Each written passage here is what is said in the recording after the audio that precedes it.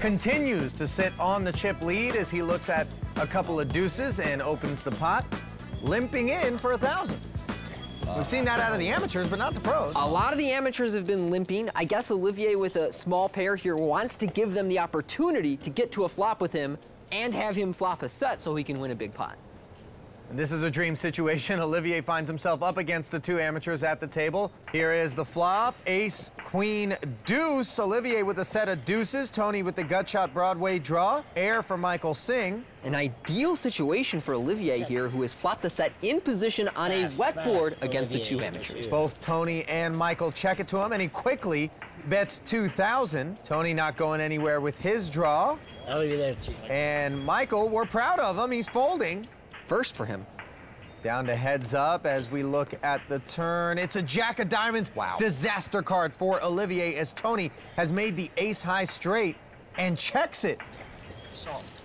And there's just no way that Olivier can put his opponent on the straight here. He drew to a gut shot. He was fortunate to catch it. And now Olivier is going to bet. And assuming that Tony raises him, there's no way Olivier gets away here. Well, the bet is 6,000, and Tony is fumbling through his chips, trying to settle on a number, and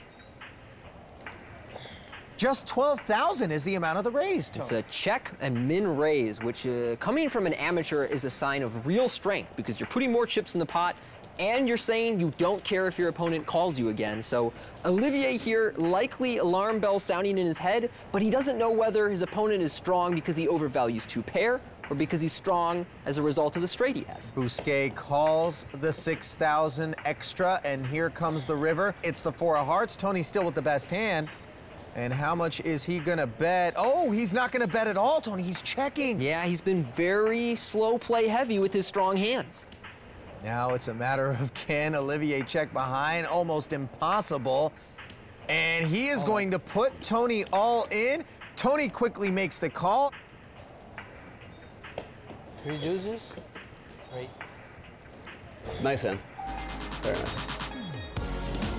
Nice hand, Tony. Very nice. How much? Wow, not what you expected out of the amateur seat. No, not what I expected, though I can't blame Olivier for putting him all in on the river. He had about a pot-sized bet left. Olivier thinks he's still got the best hand, but Tony successfully trapped him.